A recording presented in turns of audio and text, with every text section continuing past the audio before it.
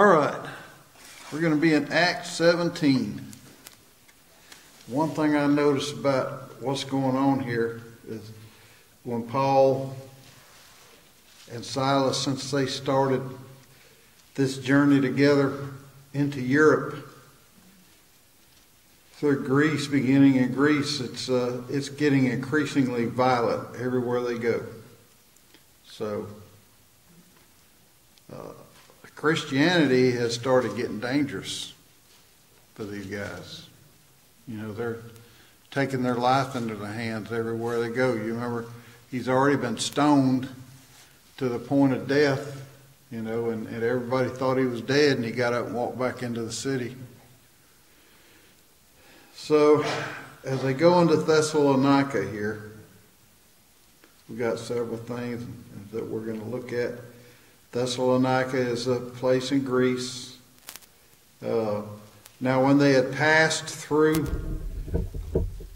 Amphipolis and Apollonia, they came to Thessalonica, where there was a synagogue of the Jews. And Paul went in, as was his custom, and spent 3 Sabbath days, and on 3 Sabbath days he reasoned with them from the Scriptures, explaining and proving that it was necessary for the Christ to suffer and to rise from the dead.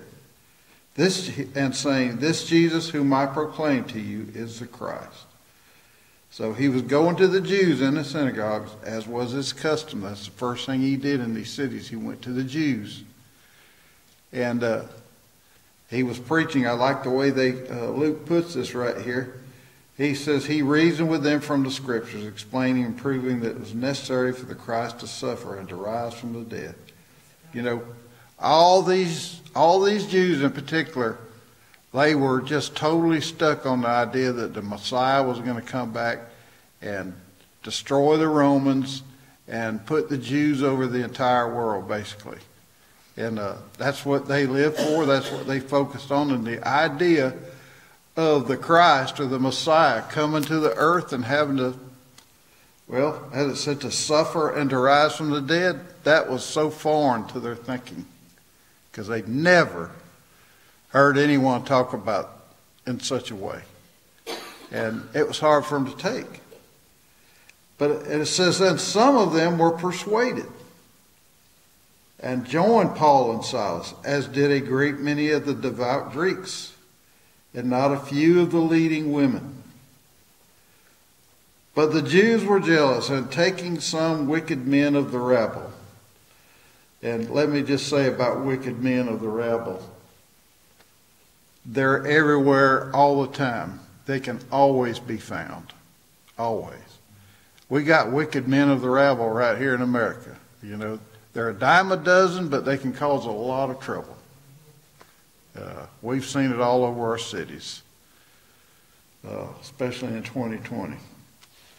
But it says, but the Jews were jealous, and taking some wicked men of the rabble, they formed a mob, set the city in an uproar, and attacked the house of Jason, seeking to bring them out to the crowd.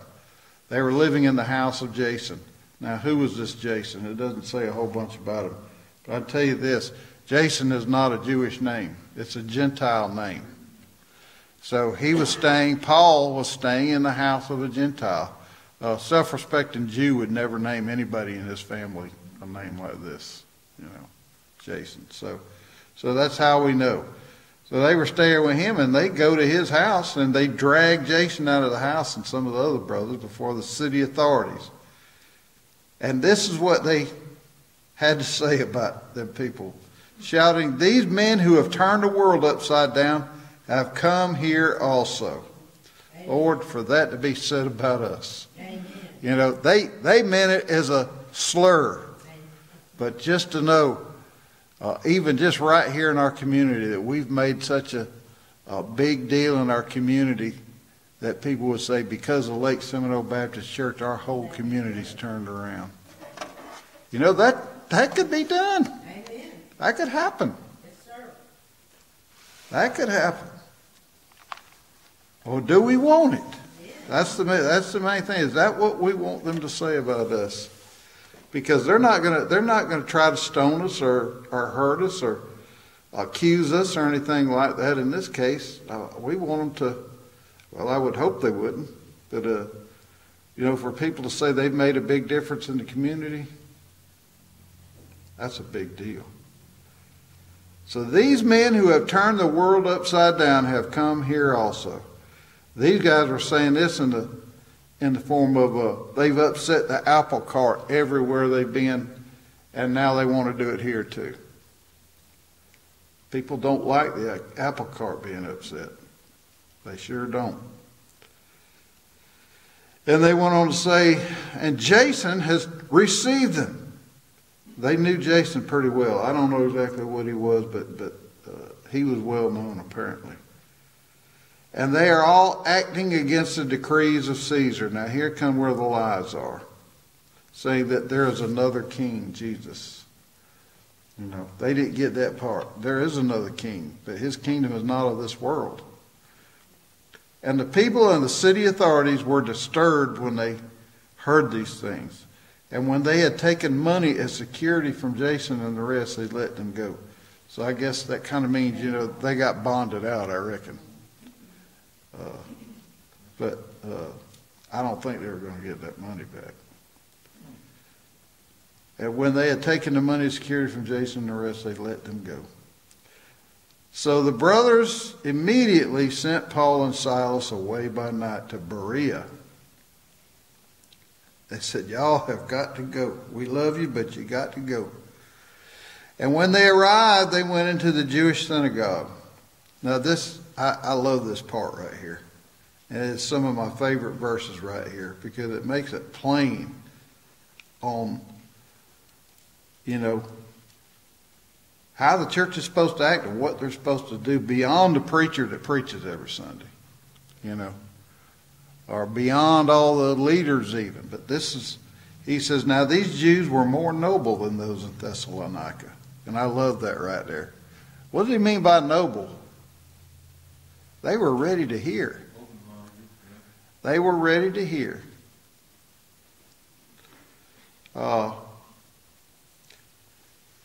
They received the word with all eagerness. And this is the part I love the most. Examining the scriptures daily to see if these things were so.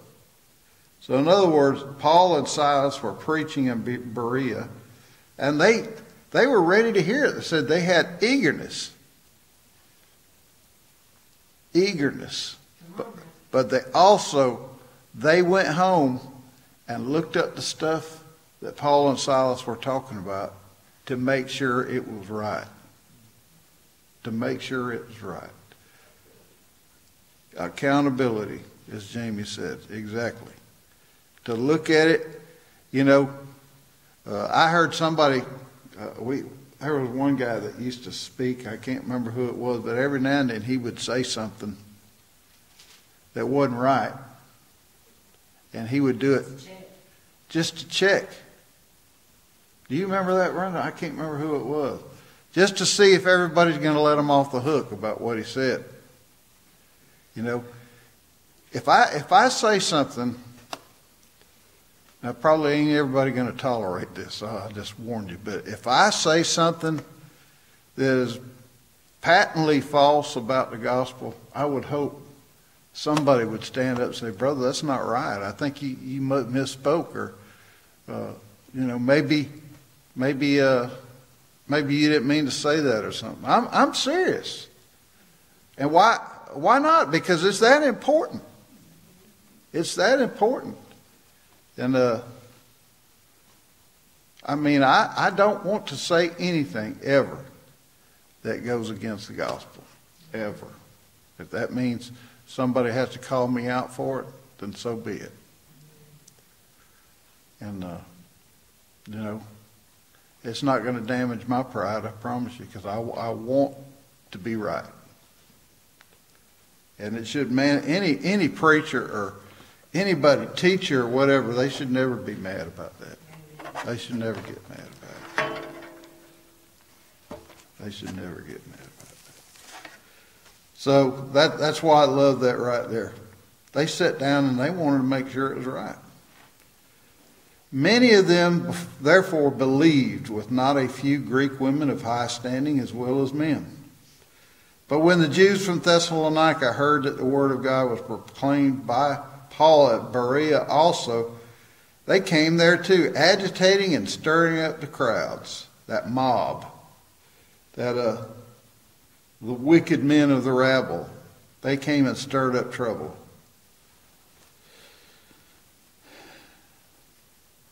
Then the brothers immediately sent Paul off on his way to the sea. So they're having to go from town to town and leave to get away with their lives. Because these people, they wouldn't have minded killing them, stoning them to death. Those who conducted Paul brought him as far as Athens. And after receiving a command for Silas and Timothy to come to him as soon as possible, they departed. So Paul took off. He went to Athens. Athens, back at that time, that was a place of much learning. The Roman society had pretty much what's the word? They had built their side, their society, their beliefs, their religion had come from the Greeks, and Athens was the home of the Greeks. They had the same gods; they just gave them different names, but they were the same ones. All kinds of, like Zeus, for instance, he was the king of the gods. The Romans named him Jupiter, and I mean there are a bunch of them. There were a bunch of them, but they were all the same gods. And anyhow, Paul was wandering around in Athens watching this Greek society, and in a few minutes we're going to see a scripture that pretty much summed them up there in Athens. But while Paul was waiting for them in Athens, the Spirit was provoked within him as he saw that the city was full of idols. There were stone and metal idols all over the city of Athens, because this is who they worshipped. The thing about them is, that was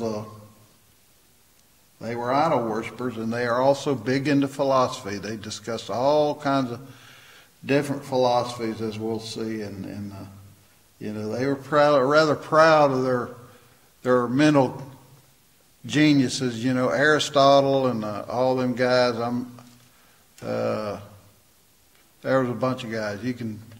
Aristotle and what's some of the other ones you remember? Socrates, Plato, all them people, they came from Greece and Athens, and, there's still volumes of books in libraries, most of them dusty, but libraries from these guys from ancient times. In fact, Athens was named after the Greek goddess Athena. She was a goddess of wisdom, and I think the Romans wound up calling her Minerva, if I ain't mistaken. But, I could be mistaken. But anyhow, while Paul was waiting for him, so he reasoned in the synagogue with the Jews and the devout persons, and in the marketplace every day with those who happened to be there. Some of the Epicurean and Stoic philosophers also conferred with him. You know who the Epicureans were? They thought the meaning of life just to satisfy all your physical needs all the time, And they are a philosophy of indulgence, basically, sort of like we are today.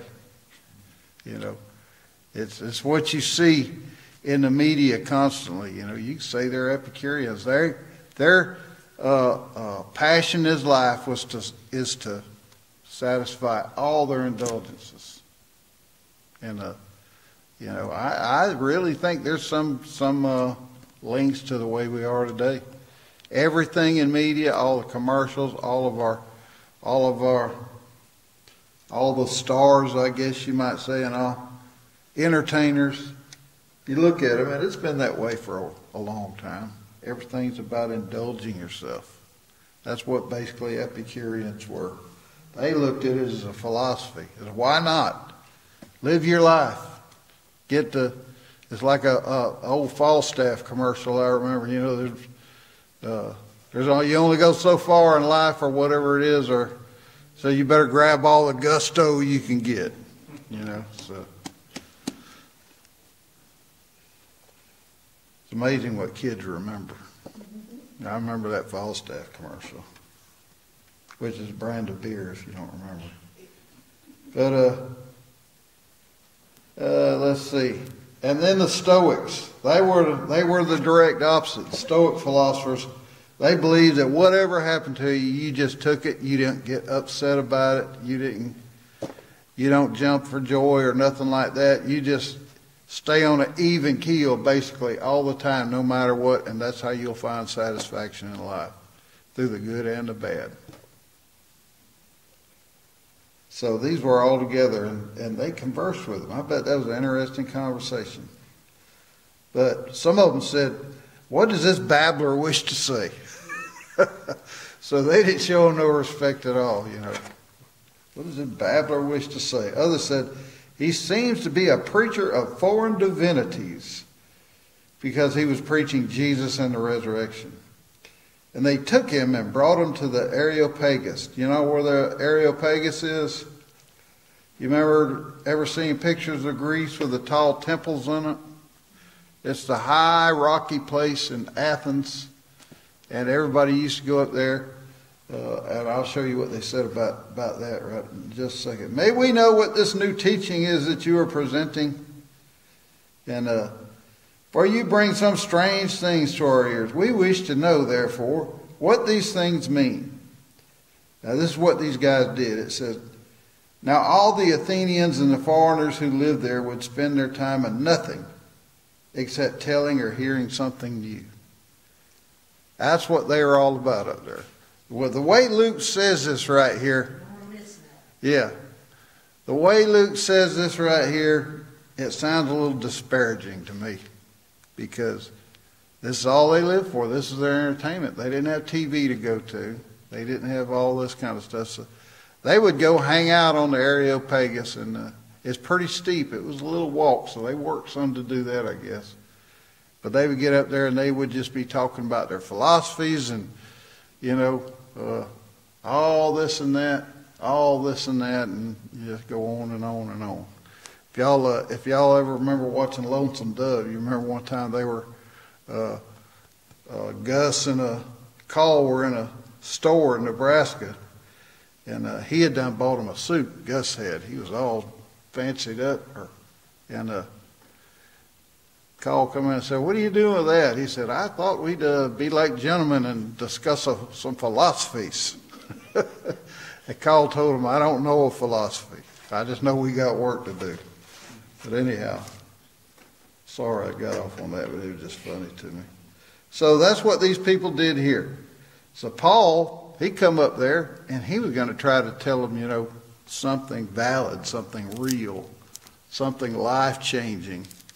Instead of all this just blabbing up there about what they think about life, So Paul, standing in the midst of the Areopagus, said, "Men of Athens, I perceive that in every way you are very religious." Religious won't save you, folks.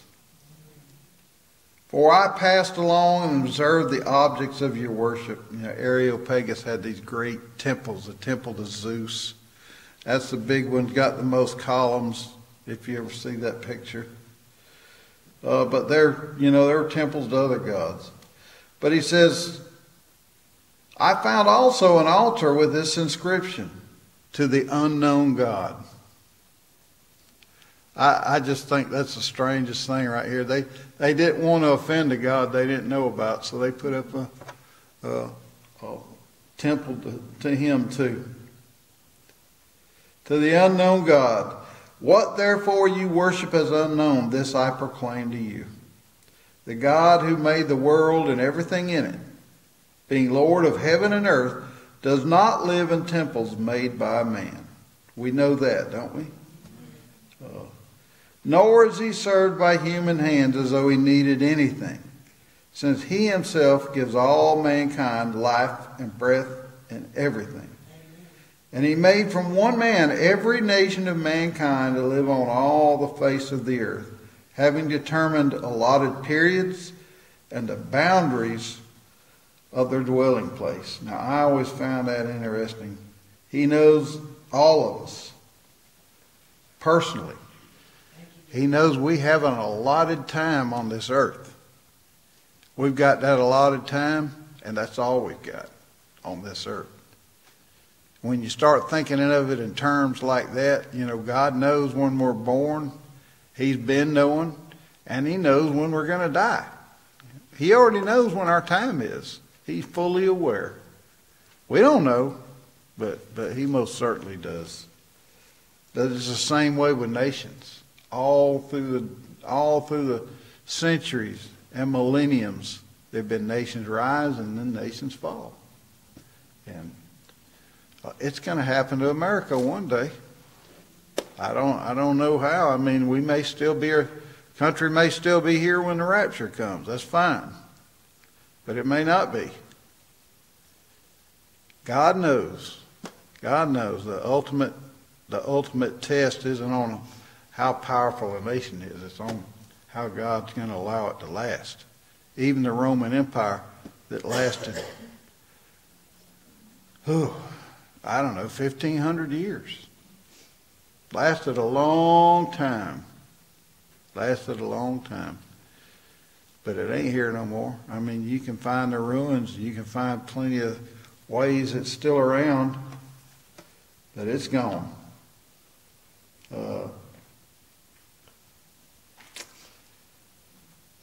And he made from one man every nation of mankind to live on all the face of the earth, having determined allotted periods and the boundaries of their dwelling place, that they should seek God and perhaps feel their way toward him and find him. Yet he is actually not far from each one of us. Ain't that good to know? People search and search and search their whole lives for what they think God may be, and they make up all kinds of fanciful stuff and all that, even some nations like India, they have over 300 million gods. I don't know how you possibly know all of them, but they made them up as they went along, I guess. Not even realizing he's right there close to us. You don't have to do all that stuff. You don't have to do it. Yet he is actually not far from each of us. For in him we live and move and have our being. As even some of your own poets have said, for we are his offspring. Being then God's offspring, we ought not to think that the divine being is like gold or silver or stone, an image formed by the art and imagination of man. The times of ignorance God overlooked. This is good scripture here too. But now, it says in some versions he winked at. He winked at. King James says he winked at it. The times of ignorance God winked at. But now, and that now that he said then has been ever since Jesus rose from the dead. Now, he commands all people everywhere to repent. That's all of us. Everybody. Because he has fixed a day on which he will judge the world in righteousness by a man whom he has appointed. And all of this he has given assurance to all by raising him from the dead. That's some eloquence right there of the gospel, ain't it? The times of ignorance God overlooked, but now he commands all people everywhere to repent, because he has fixed a day on which he will judge the world in righteousness by a man whom he has appointed, and of this he has given assurance to all by raising him from the dead. Jesus is going to judge the world one day. He's going to judge the world in righteousness. He's going to judge it in righteousness. Nobody that stands before that judgment is going to be able to say, well, God, you were unfair to me. it's going to be judgment and righteousness. Remember what Paul said in Romans? They have no excuse. That's the way it's going to be. That's why we need to be out and sharing the gospel. Now, when they heard of the resurrection of the dead, some mocked, of course. But others said, we will hear you again about this. You know, in other words, we'll go our way right now and we'll discuss it amongst ourselves and have a philosophy come up about it. And we'll get back with you later. So Paul went out from their midst, but some men joined him and believed. See, that's what matters. Some believe. Not everybody's going to believe. You're going to get disappointed by some people. But some people are going to believe. Among them, whom also were Dionysus the Areopagite. Now, I don't know. I guess he lived up there, Dionysus. I think he was probably a well-known person in the time. What his whole deal was, I don't know. And a woman named Damaris. See, what I love here is Luke. This ain't fake, people. He's naming them. He's telling you who these people are. And their names are in the Lamb's Book of Life. And they're with Jesus right now because they believed what Paul was saying. And others with them. There were others there also. So praise God. He was preaching in Greece, and he was right there up on that hill you see in all the pictures of Greece with the big temple of Zeus up on it. Paul was up there preaching to them people, and people were saved up there. So he gets beat, stoned nearly to death in one city. He goes to another, he gets in trouble there. He goes to another and gets run out of there. And now here he is in the big city of Athens, and people are getting saved. He's spreading that word everywhere he goes. And people are getting saved everywhere he goes. He's being persecuted, and the word's getting around about him, but he's doing the work of the Lord Almighty. And I just pray to God that we'll do the same thing. One way or another, not maybe necessarily the same way he does, but in some way or another to make a difference everywhere we go. All right, anybody got anything they want to question about this? Did I say something wrong? No, and the Areopagus. Yeah. In the, I guess this is the King James version, they call it Mars Hill. Mars Hill, that's right. That's right, Mars Hill. I forgot about that. There's some little Christian colleges here and there named Mars Hill, and some churches. Yeah, there's a Mars Hill over in Decatur County. Mars Hill. Anybody else? I find it really interesting that the epicenter of so-called education, all these, like cumulative wisdom among these men, they didn't seem to get it. No. And yet they proclaimed themselves to be wise and they became fools. Yeah. Well. We should write that down. Yeah. Whatever was leaning on their own understanding of things. That's right. You know, as Jamie said, you know, like Paul talks. Was it Romans or 1 Corinthians? Romans. He says, thinking themselves wise, they became fools. I wonder if that's a direct correlation if it was talking about them when he was writing that. Well, he could have been because he was there. He remembers it. And you know, most of those Greek philosophers and all, you know, they might have been wrong, but I don't doubt their intelligence. You know, they were looking at things and they were coming up with all these ideas about things, and they went with what knowledge they had, and they were probably geniuses. But you know what? There's geniuses, and then there's people that just come on in there and they're just grifters, you know. And I think a lot of these people hanging out up here on this mountain were just childlike faith. Yeah, I think they were just, a lot of them, they were probably rich and didn't have anything to do. They probably had slaves doing all their menial duties to them, or either they just, it was like it said. I mean, and I think it was Luke that said this, but I think he had it nailed, and I think he was very skeptical of them. He said, now, all the Athenians and the foreigners who lived there, because there are people from all over the known world that wanted to come there. They wanted to come there.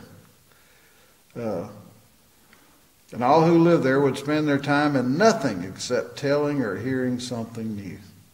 You know, they enjoyed talking. They enjoyed talking and they doing all this and that, but Paul demanded them to think beyond all that stuff, and some of them joined with them. And if they joined with them, they soon found out that the kingdom of God is not about just talk.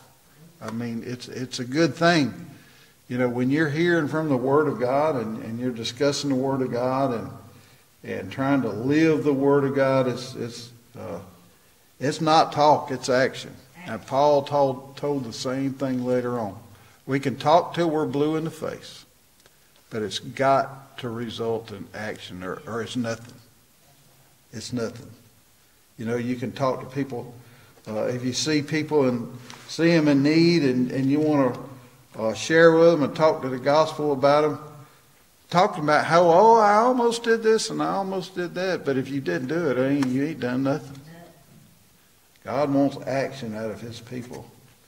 And I'll be honest with you, I know a lot of people really sometimes vehemently dislike social media, and that's fine. That's their business. But I like to go on there.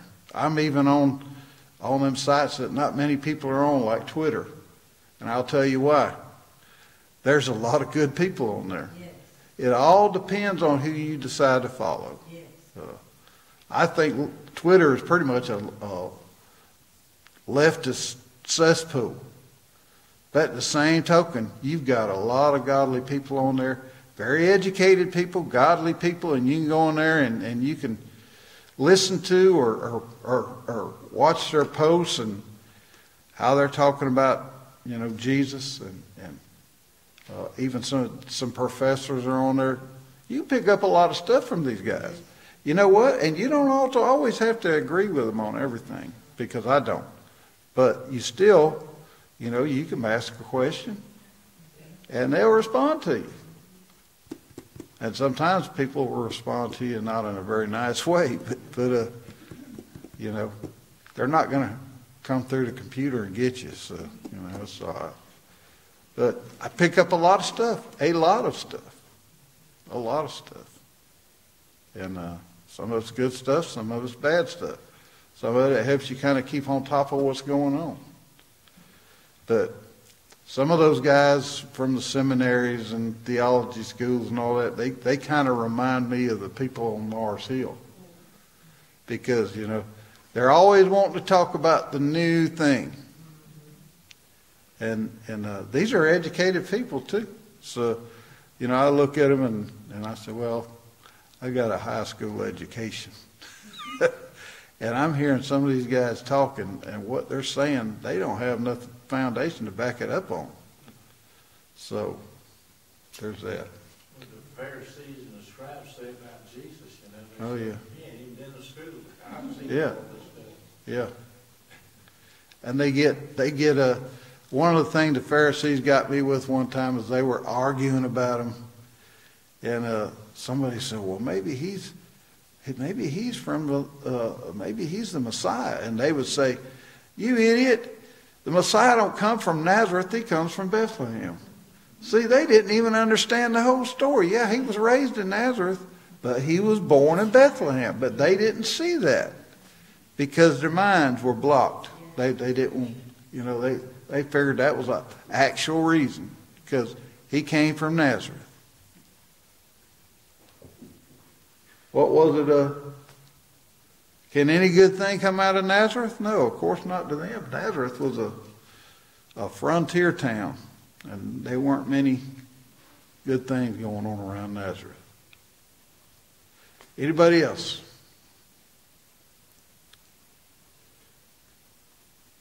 Y'all, please keep praying for Brenda's brother Randy. He's done had a heart attack now. Brother Tim, I don't know if y'all all saw it or not, but you read what's going on with him. Yep. He's home. Yeah, I know it. And yeah. Tim, he's a busy man. He's got a lot going on. Yeah. We saw Brian Lee at lunch today, and him and Larry Stewart and some others